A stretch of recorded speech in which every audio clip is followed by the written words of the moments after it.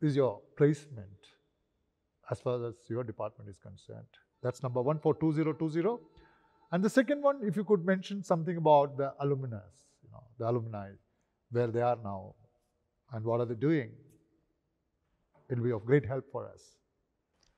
I think if you take the placement part first. Tell me which are the companies which has come to you in 2019 or 20. Few of the companies connected to ECE and most of the MNC.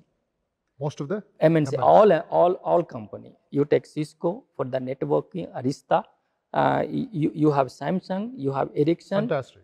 All major company they come. And what would be the package, highest package that your students could? On an average. On an average. Okay. 7 to 9. 7 to highest 9 lakhs. we have 18, 19. Oh, wonderful. 18, 19 lakhs yes. per annum. Okay. Yes, we have. And an average is about 7 lakhs or so. Yes. That's wonderful. Yes. And if a student now doesn't want placement and he wishes to go in for higher education, what would be your suggestion? What are the streams available for their post-graduation? And of course, you have your own post-graduation when somebody wants to go abroad to do their MS. And what would be your suggestion? Definitely. In our department, if you take together the student who want to go for higher study and the placement, it is close to around 90 to 93%. Okay.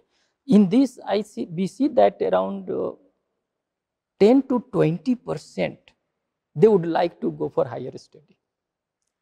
My personal suggestion is, I give a lot of recommendation. People ask. You counsel your students? Yes. I counsel because they come for recommendation, not at the level of HOD, but as a teacher or whatever. So when they come, I do counsel them. But my suggestion is, after graduating, you should work. If you work in industry or wherever, you will understand actually where is the problem and what is the problem and what education I have taken, is it worth or sufficient? After that working of 2 years of experience, you might go for higher education. And what would be the higher studies? What type of PGs that they can do after they complete ECE or electronic? Exactly. So ECE graduate can go to even CSE based computer science. They go for robotics. They go for AI, the intelligence today, artificial intelligence. So they go for any. You take it altogether. US normally they have electrical engineering or computer science, MS in computer or MS in electrical. And when they go, you have the specialized subject to choose in your higher second year. And therefore, most of them they go. My suggestion is, of course, most of them they come for US, but I try to push them that try for Europe. Europe is well-versed lab you have, what I have seen. In US, sometimes if you have money, you will get admission. That is true. But in Europe, it is not like that. It is based upon your merit, based upon your experience, based upon some practical work.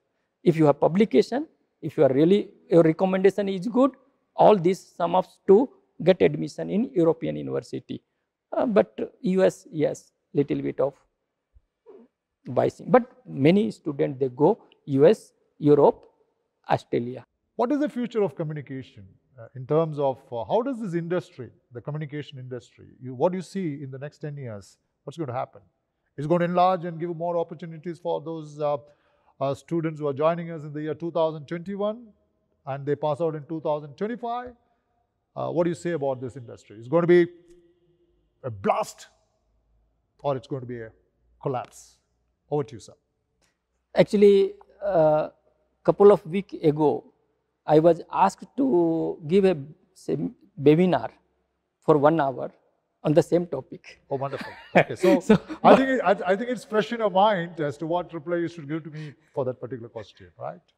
So ECE, I think today and in future, without communication, nothing is going to happen. You take any field, you have to know about networking, you have to know about communication protocol, you have to understand how communication system works. And that is basic. You take any mechanical department, you take electrical power distribution. Today IoT, right? IoT is on peak. What is IoT? It is a hardware. Until you communicate something to someone, nothing is going to happen. And IoT is everywhere. And what is the scope? If you see the business prospect of IoT, it comes to be, it is going to observe million of people if they want to. I give you one example. Let's say smart city. And I can say that ambitious project of Prime Minister, right? 500 smart city in India. How many people can be employed? Right now, we do not develop, we do not design one simple sensor.